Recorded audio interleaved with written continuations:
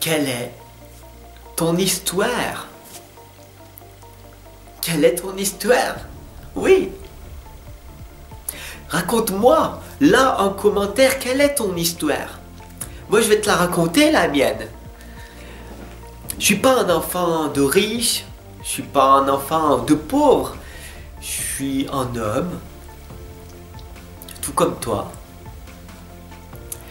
Et je vis sur cette terre.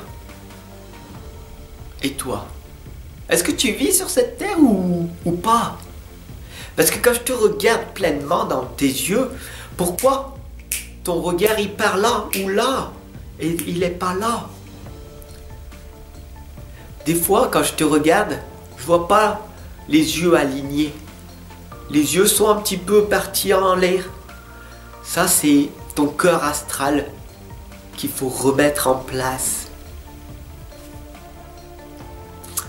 Quelle est ton histoire? Est-ce que tu es vraiment ancré, pleinement présent avec moi en cet instant? Qu'est-ce que tu veux réellement dans ta vie? Dis-moi-le là, en commentaire. Qu'est-ce que tu ne veux plus? Ça ne m'intéresse pas. Mais qu'est-ce que tu veux réellement? Là, ça m'intéresse.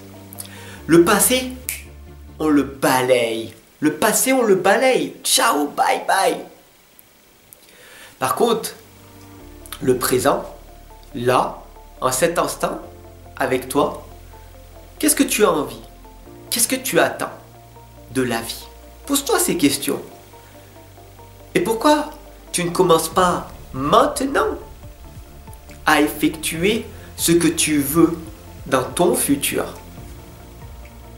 Je te donne un exemple. Tu es un homme, une femme, et tu recherches quelqu'un. Parce que tu as eu une relation, ça s'est mal passé, tu es célibataire, et tu recherches quelqu'un, mais tu n'arrives pas à trouver. Ouais. Pourquoi perdre ton temps à trouver alors que cette personne va finir par arriver si tu ne te focalises pas à la trouver ou à le trouver? Prends du recul, pose-toi un seul instant.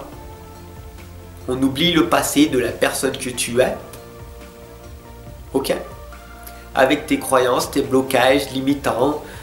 Rien, on s'en fout de ça. Qui tu es là maintenant? Regarde-toi dans ce miroir brisé, aux alouettes, comme on dit.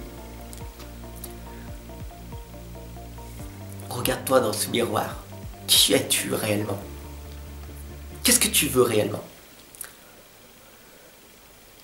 Là, tu prends une feuille et là, tu notes. Je voudrais que ce partenaire soit comme ça, comme ça, comme ça, comme ça, comme ça. Fais une liste.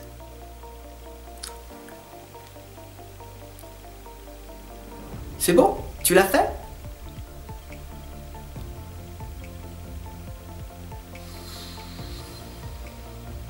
Une fois que tu as fait cette liste, regarde-la.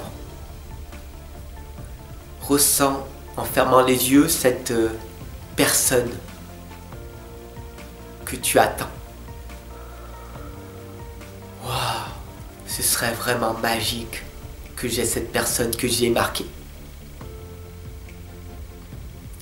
Bah, sache que tout ce que tu as marqué, c'est ce qu'il faut que tu fasses pour que tu deviennes cette personne. Cette personne que tu vas devenir va attirer la personne que tu vas être par la suite. Ne me crois pas.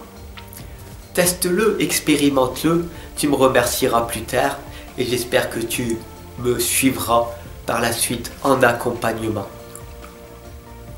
Je te remercie de ton écoute et je te dis à très très vite. Prends soin de toi en tout cas.